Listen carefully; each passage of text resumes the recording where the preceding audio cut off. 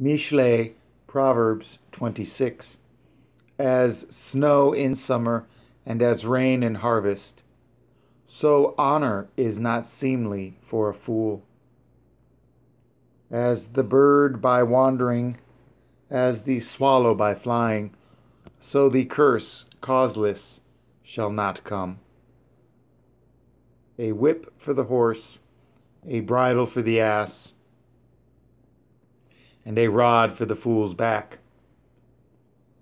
Answer not a fool according to his folly, lest you also be like unto him. Answer a fool according to his folly, lest he be wise in his own conceit. He that sends a message by the hand of a fool cuts off the feet and drinks damage. The legs of the lame are not equal, so is a parable in the mouth of fools. As he that binds a stone in a sling, so is he that gives honor to a fool. As a thorn goes up into the hand of a drunkard, so is a parable in the mouth of fools. The great Elohim that formed all things both rewards the fool and rewards transgressors. As a dog returns to his vomit, so a fool returns to his folly. See a man wise in his own conceit? There is more hope of a fool than of him. The slothful man says, "There is a lion in the way." A lion is in the streets. As the door turns upon his hinges, so does the slothful man upon his bed. The slothful hides his hand in his bosom. It grieves him to bring it again to his mouth. The sluggard is wiser in his own conceit than 7 men that can render a reason. He that passes by and meddles with strife belonging not to him is like one that takes a dog by the ears.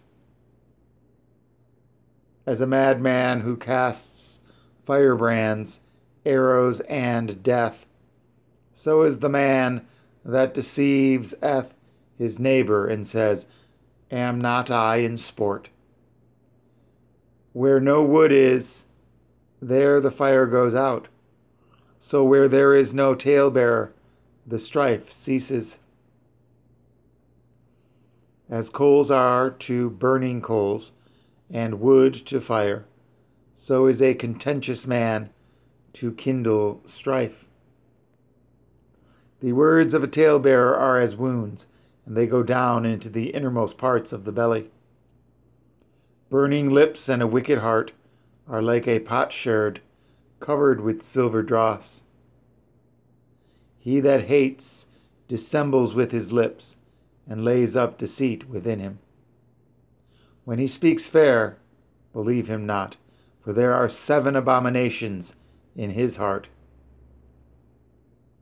Whose hatred is covered by deceit, his wickedness shall be showed before the whole assembly. Whoso digs a pit shall fall therein, and he that rolls a stone, it will return upon him. A lying tongue hates those that are afflicted by it, and a flattering mouth works ruin.